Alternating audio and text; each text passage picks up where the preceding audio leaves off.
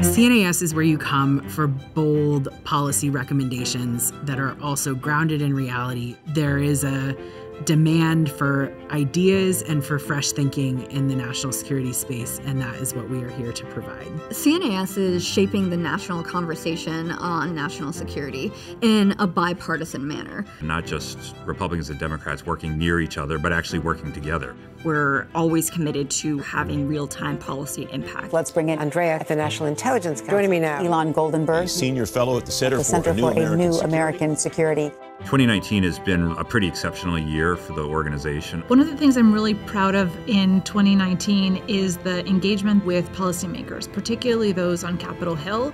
I'm grateful for this opportunity to be here today to speak to China's expanding influence in the Indo-Pacific.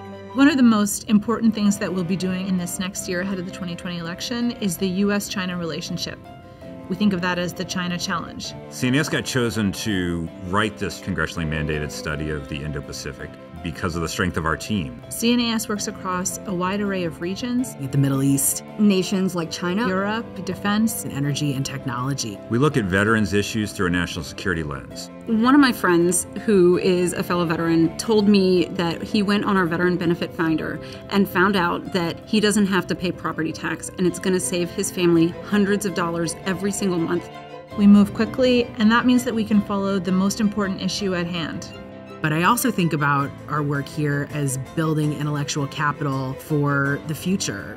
The CNAS is a very different kind of organization, in that it's 100% committed to giving young people a seat at the table. The incredible talent that is here at CNAS are committed to the hard problems that face the country as we move into 2020 and beyond. Because we are aimed at this ambitious but very valuable goal, creating a country and a world that is safer, more prosperous, and freer.